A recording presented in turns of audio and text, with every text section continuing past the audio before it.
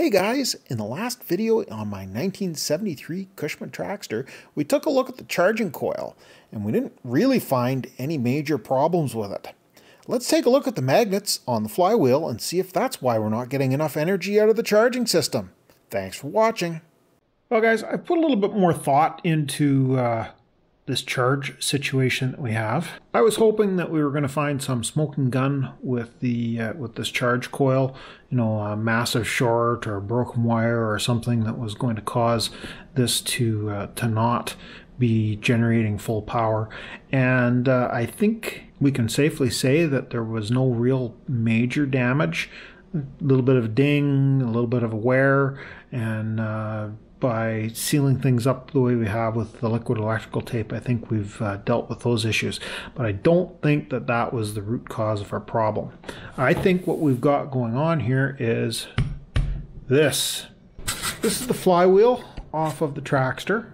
And they use the same thing on, well, it's basically the whole engine is the same as what OMC was using on the Evinrude Snowskeeter, the Johnson Ski Horse, and the Snow Cruiser. I've got a Snow Cruiser engine out in the garage that's basically the same setup as this. And the way the charge works, of course, this would be fixed as opposed to rotating, but basically speaking, you can see how it's stuck in place. We've got magnets all the way around the outside, and they certainly don't feel weak, but you can kind of see I've marked the ends of them here. So there's a magnet, and so on around. And what we can do is we can measure how much strength we've got in the magnet. What I have here is called a gauge meter. We'll turn the light on the screen. Hopefully you guys can actually see that. And it measures in milliteslas. Or if we go to, it's in, I think, Teslas now. I'm guessing that a Tesla is a unit of magnetism as well as being a rather nice electric car. What I'm going to do is try and set up the camera here, and we'll see if we can put some kind of quantity on what kind of condition the magnets are in this flywheel. And I haven't even tried measuring this yet, so I don't know what the results are going to be. We'll learn this together. I've taken a bunch of measurements, and what I found, the magnets aren't quite laid out the way I thought they were. Each magnet that I've numbered, 1 through 6, has a polarity. And if you measure both ends, if you're very careful to stay on the end of the magnet, find the point of greatest magnetism, then you get the polarity for that magnet. Also, if you just touch in the middle, it selects the polarity on the screen as well. So magnet 1, we had a polarity of south. It's got 20 on the left-hand side and 52 on the right. And I would feel much, much better if we had 52 on both ends. And you can see that we've got several other tests that were down in the 20s. And then we got one that's 13.4. That's pretty bad. What we can do, we've got the neodymium magnet here. And according to the meter, I've got the ends marked north and south. So in theory, if we take that number 6 is north, so from here to here is a north, and we rub. I'm not sure if rubbing the north on there is the right move or rubbing the south on there is the right move. I think we should be sticking the south, the opposite pole on here, and we'll rub it back and forth. Give it 30 seconds or so.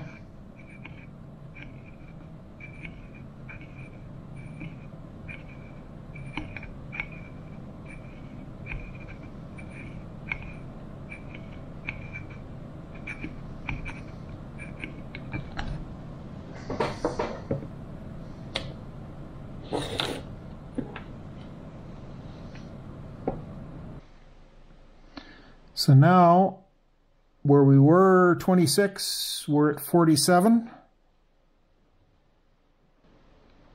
And where we were at 13, we are at 26. So let's try that again.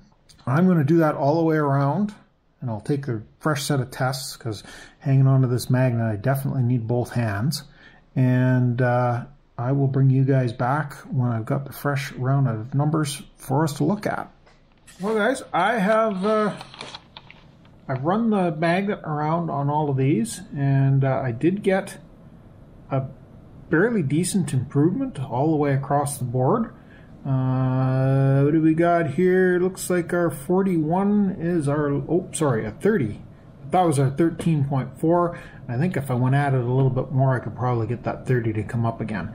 This 41 was really challenging. I got it marked the 5th magnet on the right-hand side, and I had to go with that 3 or 4 times before I could get any noticeable improvement out of it. And definitely it is a lot better now than it was. Some of these really were impressive the way they went up. We got 61, we got 39 to 63, 31 to 55, nope, 22 to 52. That's a 30-point increase, or 30 millitesla increase. That's pretty good. I'm hoping this is going to fix it. I'm going to go at this number 6 magnet just a little bit harder, see if I can get that number up into the 40s or maybe even into the 50s. And hopefully this is going to have an effect on how much charge we're getting out of this. The other thing I want to do is I'm going to leave it sit for 24 hours and I'm going to test it again, because rubbing a rare earth magnet over top of these iron magnets, yes, it's making an immediate improvement right now, but before we close the video out, I'm going to let it sit for 24 hours and then I will try again. We'll see if these good numbers are staying. If they are, then this is a good experiment, and it's definitely cheaper than replacing the flywheel. This was like $80, and I think the magnet was like 15 or something like that. And I didn't get a price on a used replacement flywheel, but I can guarantee you that it probably is going to be a couple $100. So if we can make our old existing junk work, why not? Anyways, I'll bring you guys back for a closeout in 24 hours. We'll retest this and see how the numbers are holding up at that time. Well, guys, here we are 24 hours later, and I've learned a few things. First of all, I wasn't testing right. But to keep it apples to apples comparison so that we know that we're looking at the same thing, I'm going to measure the magnets the same way that I measured them yesterday. Then I'll show you how to do it right. So we're going to start off with 1. We're showing 57, 58, and that's what we were showing after we recharged. And we're showing 60. I don't know whether you guys can see that screen or not. Yeah, give or take, we're right around the... I was showing a 60. Where'd it go? I've seen a 60 testing that. So we were at 66. So that is down a little bit, but not too bad. Next one is a 63.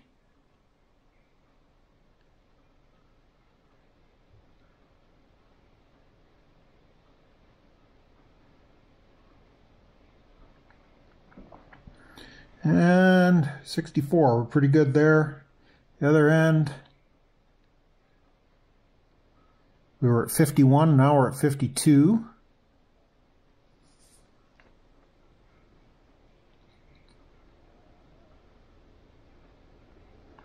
$52, $53.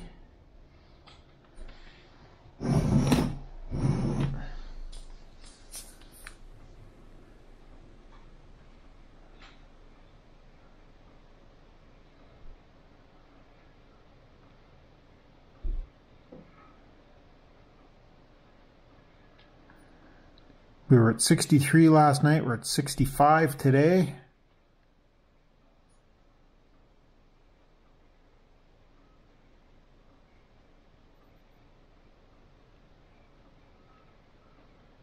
$52, $52, $53, that's good.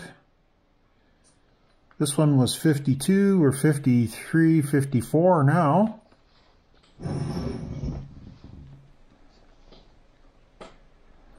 This is magnet number 5. After our test we were 42 and now we're showing 67.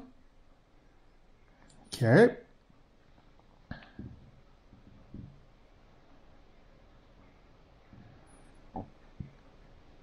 And this one is the one that I've had an asterisk beside. It was 41 and now we're showing 52.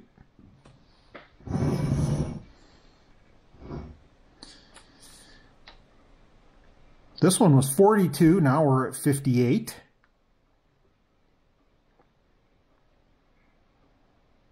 And 57. Okay. So everything's pretty much better or close to what we were when we tested it last night after recharging things. Why that is, I don't know. Other than I have noticed that we get different numbers if I rotate the probe a little bit.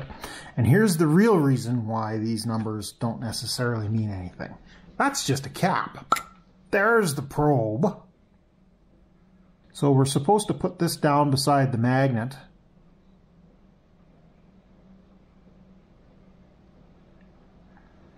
And if we put it right at the end, that's number 5, which that was the one that we struggled to get 41 out of, and as you can see, we're up well into the hundreds. The other end of number 5,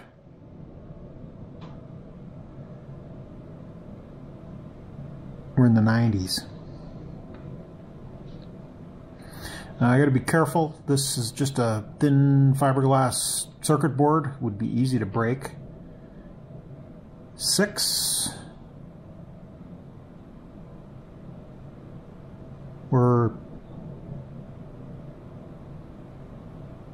98 to 105.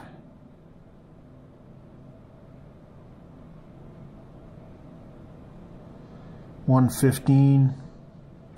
So taking this off and exposing the probe directly to the magnet is definitely increasing our magnetism.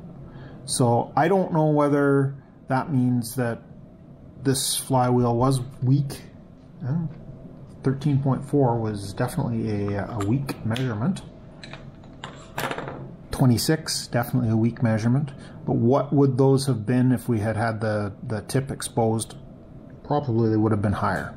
I think we've got a good flywheel here now. I think the neodymium or neodymium, however you say it, neodymium magnet has recharged these metal magnets that are in the flywheel, and hopefully we will get decent voltage out of that. That's going to be for a separate video though. Thanks a lot for stopping by. Give me one of those thumb up things if you've got this far in the video, and we'll catch you guys in the next mess. Oh, hey, why don't you hit that subscribe and maybe ring that bell icon. And don't forget, there's merch listed in links down below if you want to support the channel. Thanks a lot for watching. Catch you in the next mess.